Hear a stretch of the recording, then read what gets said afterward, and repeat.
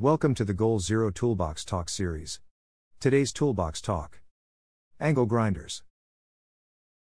Angle grinders, also called side or disc grinders, are handheld power tools used for cutting, grinding, and polishing. They can be electric, gas-powered, or pneumatic, and vary in size. Some of the hazards associated with angle grinders are high-speed flying particles, inhaling dust or fumes, kickback, fires and explosions, electrical shock, cuts and abrasions, noise. Musculoskeletal disorders, MSDs, can result from repetitive motion and awkward work positions.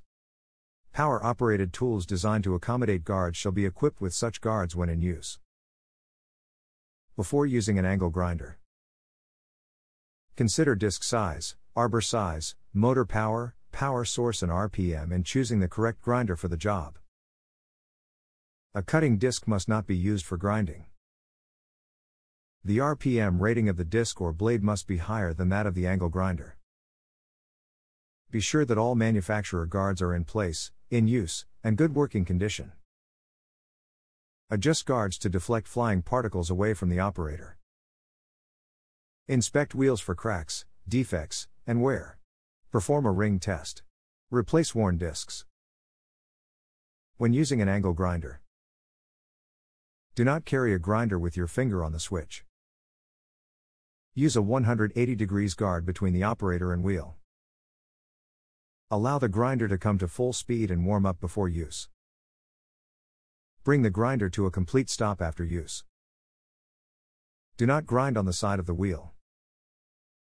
Do not use liquid coolants. Always use two hands and avoid continuous vibration. Keep hands away from the rotating wheel. Wear proper PPE including eye, face and hearing protection, leather gloves, natural fiber clothing, and respiratory protection as needed. Do not wear loose-fitting clothing or have hanging strings. Maintain good footing, balance and work position. Allow the grinder to run up to operating speed before applying it to the job. Hold the grinder against the workpiece with minimum pressure so the disc doesn't dig in and cause it to kick back.